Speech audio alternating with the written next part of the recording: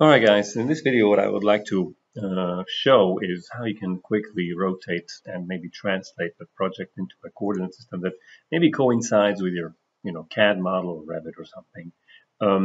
A couple of years ago I had a video about this already, but the tools that are now available in Scene make it a little bit easier, and I get this question a lot, so I thought I'd make the video. So if you look at the project right now, and I look at it from the top, you see that it's got this arbitrary rotation that's based on compass reading or compass bearing or something. The easiest way, and this is my way of doing it, so it doesn't have to apply to everybody, but this is how I usually deal with this, is I fly into the environment that I've just registered, figured out the placement on every one of the scans, and what I do is I look around and I say, all right, you know what? I have a wall that is the wall that's supposed to be facing. So if I want this whole thing to actually face, in this direction, I can pick a wall that I see easiest in my scan. I know this is the direction. If I'm picking a scan that is right here, because that's the one that I was actually at, I can right click this and I'll view it. When I view it, I can focus in on the wall that I was looking at in the 3D view. So this is the actual wall. What I'll do is I'll hit the selection tool and I'll draw a polygon along this wall. And again, mind you, I'm trying to avoid any changes in geometry between the actual points that I'm clicking. Double click to close. So this is relatively long. Left to right, I'll right click this and now I'll create an object, and that object will be plane. So when I create that plane, this plane is created in this view. This plane is also associated with the scan that I'm in. I'm in scan number 001. So if I look for my scan number 001, happen to be at the very bottom, there's my plane that I just created. I don't need to look for it, so I don't have to expand this. I don't have to do this, but just showing the logic of what's happening. I'll hit the OK button. Now that plane exists. If I right click this plane now, the program will ask me, hey, did you right click the yellow selection or did you right click the plane? I right click the plane, so I'm picking this, and it gives me the context menu for that plane, and I'm going to make it face south off from the position of where the scanner was. So I'll hit south, meaning when I now switch over to my 3D view and I look at it from the top, it's now aligned. So that's my first position, or first change in the geometry of my data. And now I need to know, okay, you know what? From the CAD model, I happen to know where the corner of, I don't know, I'm making it up, where the corner here is, or on the floor, or you have a column line, or some intersecting something that you can identify. It's not always easy to envision this or figure out what I'm about to do, but there's a couple of tools that allow you to make it a little bit easier to see. So, change the visualization to something that makes it easier for you to actually see the corner. So none of these work for me, obviously, but this normal coloring works, or obviously the original colors. But I guess this is the easiest because it colorizes the pixels based on the way that they actually face.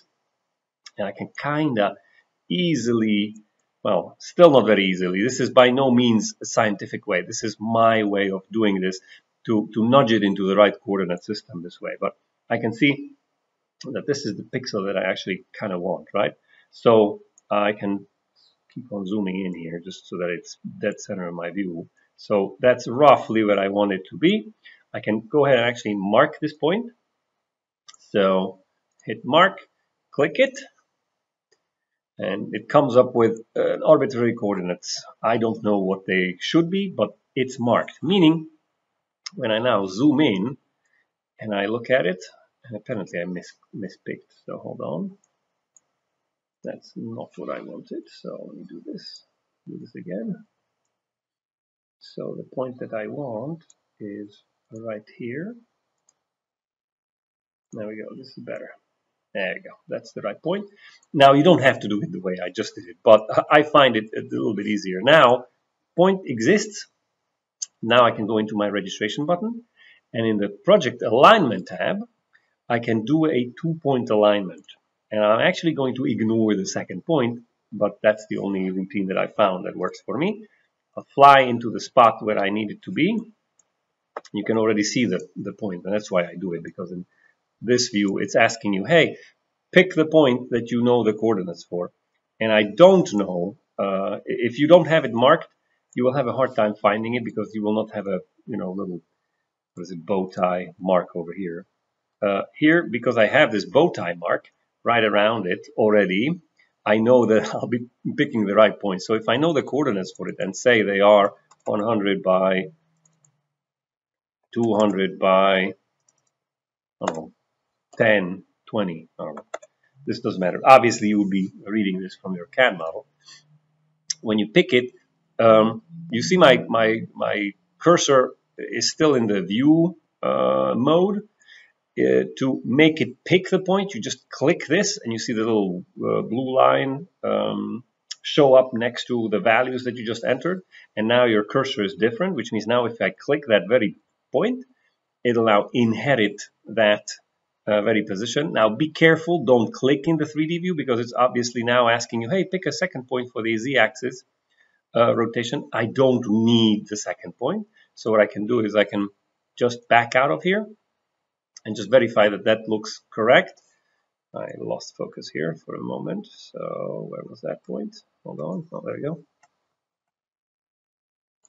So the coordinate system should be set properly over there, meaning if I just hit the apply transformation, I didn't do. So the only thing I did was this. I didn't really click any other point in the second option. We'll just hit apply, close. Now if I go into my explore view and quickly view this, first of all, my rotation will be correct because it's still there. And if we quickly come down to that point and we just inspect the coordinates, notice the coordinates at the bottom. 100 by 200 by 20 is what I call the point. So if I don't actually create the point, I'm just getting closer and closer to it. So needless to say, it's inheriting the right coordinates, meaning even if I go into properties, you'll see that that point has the right coordinates. Now, don't forget to save, because if you don't, then all of these settings would have been forgotten. But hit save, say rotated to plan north and applied transformation or something, whatever works for you. But now that it's saved, when you export this, it will inherit the proper rotation and the proper coordinate, transformation that you apply to that single point. If you have any questions or comments, leave them below.